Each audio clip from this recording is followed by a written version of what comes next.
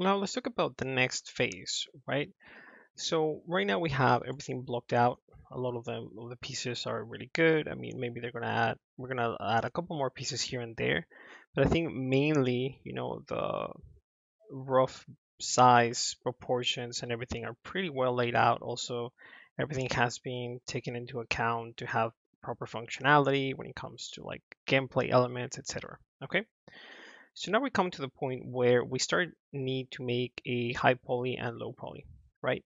So just like a little recap, if you're not familiar with this, so the game industry pretty much based on the limitations that you have to render either 30 or 60 frames per second, you really need to be very efficient with your geometry, right? So this would be a classic example where you're going to have a model that is going to be really high res geometry, right? But then through a normal map, that is a texture that it captures all the information of the high poly model and transfers it to a lower version, lower poly model. Okay, so as you can see, this one is 1800,000 polygons, and this one is 1370 polygons, and they pretty much look the same in all, I mean, in a lot of areas. For example, here, of course, it looks different, but all of this like smaller detail that has been modeled that it doesn't exist here, you can actually see it in the final model, and it's because of the normal map. Okay, so here's a couple of more examples, right? So we have this guy, for example, now this scope, same thing, really high res, 373,000 polygons, right? With all these tiny details and everything. Here you have the low poly version, right? Where it doesn't have any of those details, as you can see. And then here you have that same low poly, right? With a normal map applied, and the normal map is the one that captures all this information. And then it looks pretty much the same, the low poly as a high poly, but in the game engine, now we don't have to put this really complicated model. We just put this one that is way lighter. Okay. So this is the common way we do things nowadays in games. But now, with the latest reveals for the next generation of consoles, there's always like a big step up in, at least from the creative standpoint, that our tools are going to become more efficient and they're going to have also more freedom to do things. Because now, limitations that we had regarding textures, now the size of textures are going to be bigger. A big thing that is going to happen is the amount of geometry we can put in the game. So now we're going to be able to put more geometry. At the same time, we have to be careful, right? Because even though we're going to have the possibility to add more polygons into our scene in newer games, still those models have to go through a process of, for example, you still need to grab, and this character still needs to be rigged, still needs to be animated, still needs to be able to be editable in Maya in real time. So you cannot get too crazy with how heavy it can be. So this workflow of high poly to low poly is still going to persist in the next generation of consoles. So it's important to be very clear about what it does and how to do it. Okay. So in this case, I'm just going to do a very simple example here in Maya just to give you an idea of how these things work, right? So let's say you have a cube, okay? And then you have that same cube, but this cube, I'm going to isolate it. I'm going to do all the edges. I'm going to do shift right click bevel. I'm going to do, sorry, point, let's say 15 segments, like several segments. And I'm going to do chamfer off, sorry, on. Let me, wait, why is it? Let me change here to metering, no. Okay, let's say I do this, the depth, let's make it like this, so it's actually round. I actually put like a lot, right? So it's really smooth. Now let's do shift, right click, soften edge. Now I'm gonna go control one and then select these two, go right click. And let's create a new material. Let's call it a blend. And just like I want to see the highlights. So it's easier to see high poly things when you have the highlight. I'm gonna move this one to the side. I'm gonna hide this one. So this is our high poly model, right? This is a cube that is 500 and almost 600 triangles, right? And it's super nice and smooth, right? And the whole purpose of the low poly to high poly workflow is that I'm going to go Shift Control H to unhide my low poly, and is that from each normal, so each face has a normal, right? If I go here and go select my faces, Shift right click, face normals, toggle face normal display, you actually see that little green line, as you can see here. So that is the normal that is pointing out of this polygon. So what it does right now, when you do the process of baking, is that this low poly, this face is gonna start like shooting rays in this direction and also in the opposite direction, but facing the normals, right? So in this case, up and down. And it's gonna, whatever geometry finds out in that like those rays touches, then that information is gonna bake it into, like write it into a normal map. So in this case, what it's going to be doing is mostly in the corners here is going to realize, okay, you know what? Here is where a corner starts, right? Like this bevel that we done here. So it's going to bake all that information into the normal map. And then when you apply the normal map to the low poly, then it's going to fake this bend. You know, it's going to fake that. It's going to change the normals, like direction here that you have straight up. It's going to change it to simulate this high poly detail, okay? But it's based on the position, right? So this cube has to be pretty much intersecting with this cube so the faces actually can find the geometry of the high poly.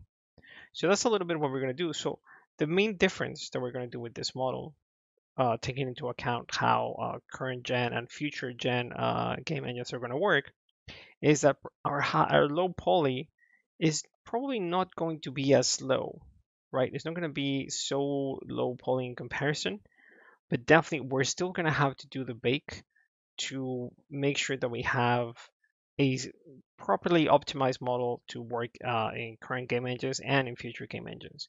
So that's more or less the gist of it, of how high poly to low poly workflow works. Okay. So of course, when we get into the UVs and everything, there's a little bit more technicalities that we have to take into account, but just that is important to remember. You know, there's like a little basic idea of how these things work.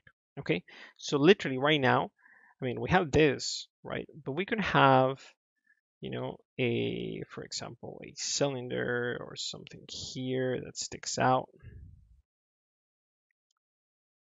Let's say we have this, right? So right now we did the bake, you know, of these two, transfer all that information to this low poly. This, you know, would actually be written into that normal map. So you can literally have tons of complexity, right? So for example, as you can see here in this image, you have the low poly here. You have all these little grooves and everything for this dial. They're non-existent here, but here they actually show in the normal map. So you can have tons of detail that you can actually put in the normal map that is going to show in your low poly model. Okay, so just remember that. And for this specific case, what we're going to do is make sure that we put a lot of detail that more or less would be the amount of detail that we're going to use in next generation consoles. Okay, also here's another concern that is important to know in the beginning before we start adding all this detail and start modeling the high poly, right? And that is that there's a lot of things, a lot of parts and mechanical details that we can do with textures. So it's important to know when to model something and when to do that detail with texturing. Because a lot of the times modeling a piece like this would take a considerably longer than actually just using an alpha and painting this in a substance painter. Okay, so usually what the way I choose what to model and what not, because this is like a really good example of like everything here has been done with alphas, you know, with just plain texturing. Here, nothing is modeled except the main grooves. So as you can see, I'd really like to show this video because again, it's a good, perfect example of how something complex like that, to model something like this, to make it perfectly a panel like this with all the grid and everything, would take us a long time to make in Maya, and also to perfectly blend it, to have the perfect shape against the circle with that curvature. So some things would be way easier to just do them like this, in Painter with alphas. And in this case, we even have displacement, right? And displacement is like the capacity to subdivide your geometry that is tessellation and then push this geometry out based on textures. But the main reason to choose between something and decide to if you're going to model it or you're actually going to do it with textures, I say mostly it is about the silhouette. So for example here, right? So this is the actual model, right? So as you can see, it's super smooth and everything. And then here you have everything that has been textured and applied with alphas. So I would say if it's something kind of shallow, that it doesn't have a lot of depth, and that it doesn't affect the silhouette, I recommend that you do it only with textures. Do not spend time modeling all those things because, again, this, if you make a high poly with all these rivets and everything, is gonna, and you do the bake to the low poly, is gonna look exactly the same as if you go in Substance Painter and just paint with an alpha all those rivets. The big difference is time. That you're going to spend a lot of time in Maya in 3D making all that detail.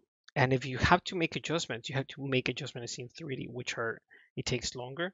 As opposed to, I'm just gonna like erase that brush, that paintbrush, that stroke, and then paint another like rivet here, etc. So it's going to be much faster to iterate. But not only that, like the main thing is here that if it doesn't affect the silhouette, I would try to avoid making it with geometry. Again, it's never like 100% rule that in that case, if it doesn't affect the silhouette, make it with the texture. But following that, it really helps you have a more streamlined process where the modeling sticks to modeling, and then all this finer detail that it doesn't affect the silhouette, we can make it way faster in Painter, and then we can like do adjustments and everything faster. So that would be the thing to have in mind. So now that you know this, this is going to be a little bit the way we're going to tackle right now that we're going to make our high poly and some of the decisions that we're going to make. So for example, here's my model, right? And if we look at the reference, for example, right, all these panels here, if I wanted to do this panel for real, then I would have to actually cut into the piece, right, with multi-cuts, then cut again, make a bevel, that bevel, like sink it in, and then I will have this all this amount of geometry here. Then I will have to blend that geometry, all those multi-cuts, target weld them to here to this original big piece, and that would be a lot of time, right? And then even the smoothing would be tricky because when you do all those multi-cuts, they're being like projected all across my surface, and then I will have to weld them. That would be one way, path A. Now let's talk about path B. Path B, I just make this piece, okay? And literally in Painter, what I'm going to do is just with a black line, I'm going to paint this. And that is going to be, I mean, when we do Painter, where it's going to be very clear, but we do a height map, and that is going to push it into the normal map, and boom, you're done. So this, something like this, is going to be way easier to do, and it's really narrow, as you can see. Sorry, it doesn't have a lot of depth. It doesn't affect the silhouette either. So this kind of paneling, we're going to make it through textures. This one, it's a maybe. I think probably this one I'm going to model because this, if I model it, then I'm actually going to have light and shadow information where the light actually goes into this the little slots. This paneling. Okay, and here, okay, here's will be another question. If we're thinking only on visuals, maybe some things would work. But if we think of functionality, maybe some things actually you think like, you know what, this one I should just texture it. But if you think of functionality, this actually maybe I need to model it because the classic thing for planes when they want to slow down, you have the flaps. You know that these things like rise up to have some wind resistance. So again, if I'm thinking functionality, then this I wanted to be able so when I brake for this to be animated and just like actually rotate up. So then this one I actually need to model, even though visually it looks like texturing would be the choice, but because of the functionality, this one I'm actually going to need to model it separately. Okay. What other examples? So for example, again, this paneling here is going to be done with texture. This one's, I think it depends, because if they're really narrow like this, I mean, this one's, they create a little bit of shadow, so I'm okay. Probably I'm gonna model them. If they were really, really narrow, then probably I would not model them. What else? This one's probably is gonna be textured. This one is very similar, so I think this one is deeper. Clearly, you can see into this, but this one's, I'm not sure. This one, maybe I'll do it with textures. I'm not entirely sure, but this paneling definitely is going to be through textures. Here, there's not a lot of things going on. For example, this, if I make the seat as flat as this, probably this one's will be done with textures. So yeah, just something to keep in mind to make sure that we make the right decisions on what to model and what not to model.